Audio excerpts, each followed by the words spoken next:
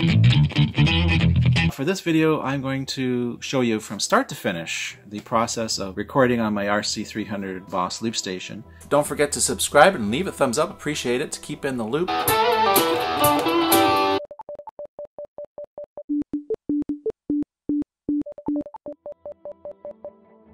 One little preamble to this is you need to see the video. There's a link up here. If you haven't already, it shows you how to set up your RC300 in the verse, chorus, bridge format. Also, it's there for reference. So let's start. First thing I'm going to do, of course, is get my notepad, listen to the song. Usually I go to YouTube. Pretty much always has the song I'm looking for. I've sort of got an idea. I think I jammed the song before range. You got to figure out, you don't want to put all your bass tracks down and then discover later that the key is too high for you to sing or it's not a good key. First thing I'm going to do, though, I'm going to make a list of all the different parts, because obviously you have to break things down into 3 parts. There are tricks to doing 4 parts in a song, which require basically turning the entire Loopstation off for that part, and maybe you're filling in on just your guitar and it'll work. So I'm going to just listen. If there's a 4th part, figure out how to incorporate that into the song. Well, what do you know? There's 4 sections, which means I'm going to have to combine the intro and the verse. Instead of playing 8 bars of the intro and then doing 16 of a verse, I'm going to blend these together, and I'm going to do just one track. Track number 1 is going to have 8 intro, and then it's going to have 16 of the verse, and then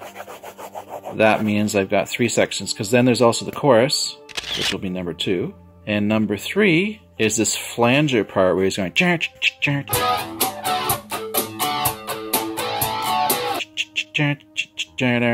and then a solo. And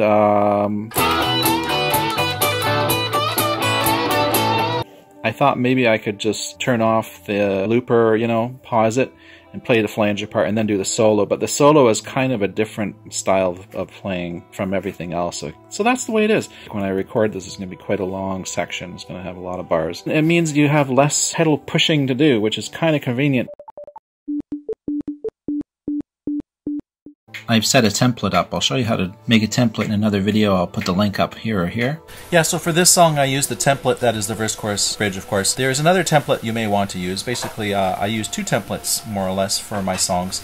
Some of the songs, I'll put a link here to one by George Harrison, which is kind of a drone song in the sense that it's got the same bass line going on throughout the entire song. So basically, I just push pedal 1. It's got what tracks I need, and then I can push pedal 2 and push pedal 3 and have other loops on them. And they won't be playing in series, they'll be playing parallel together.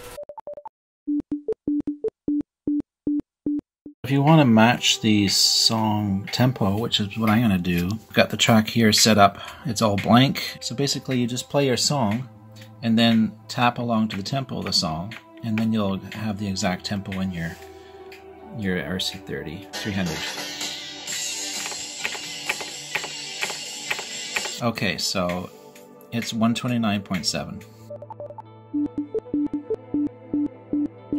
So let's discuss the rhythm pattern that I use for this tune. I picked Simple Beat 1, and I actually default to that one a lot because it's just bass kick, bass kick. Here, I'll play it. And it's pretty simple. If you keep it simple, that's good. You can compensate with what you're playing instrumentally or vocally, and just keep it simple. But there are quite a few to choose from, of course. There's, let's see.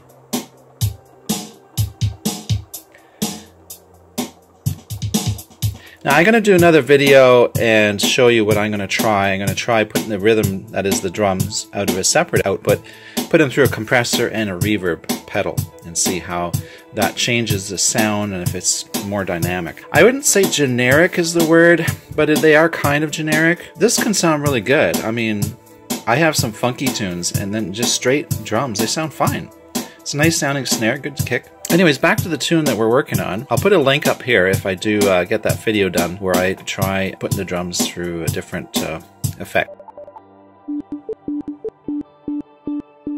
Here's the track. I ended up putting the bass down, and I also added It's the octave up for the guitar. It sounded a lot fuller. If you listen to the studio recording, they have two guitars playing that riff. One is an octave higher. Intro and the verse on this one, and then I had the chorus on this one, which was very simple and short.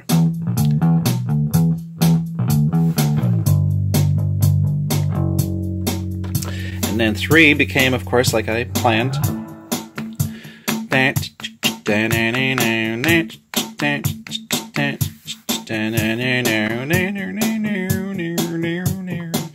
So that'll all be here.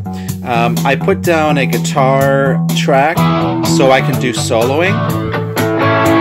And if you're playing live and you've got a group of people dancing on the dance floor, you can just hit this one again if you know, oh wow, they're really getting into this, I'm getting into this, I'm gonna play the whole solo section again. That's the luxury of having this pedal.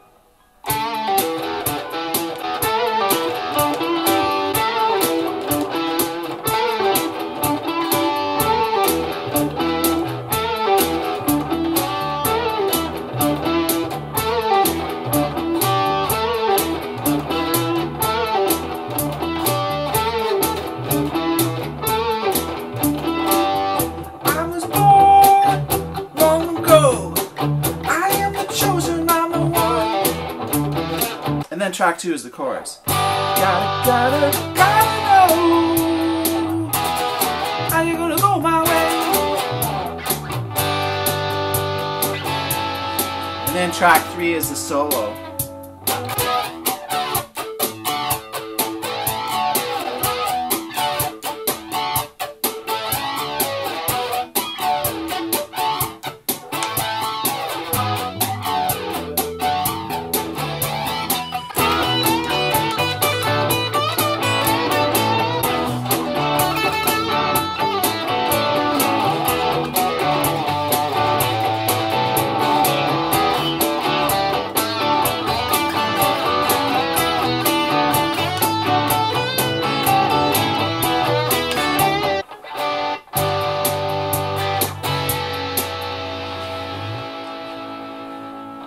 And I'm going to program it in there so the drums are here and I can turn the volume down and then finish the song like that. I'm going to be putting up more videos, examples of what songs that I've recorded with the RC300. I'm going to put the whole cover version online, and then afterwards do a short video or a link to that video showing the background, the behind the scenes of that song, in case you wanted to incorporate that song into your own repertoire. Don't forget to subscribe and leave a thumbs up. Appreciate it to keep in the loop. Signing off.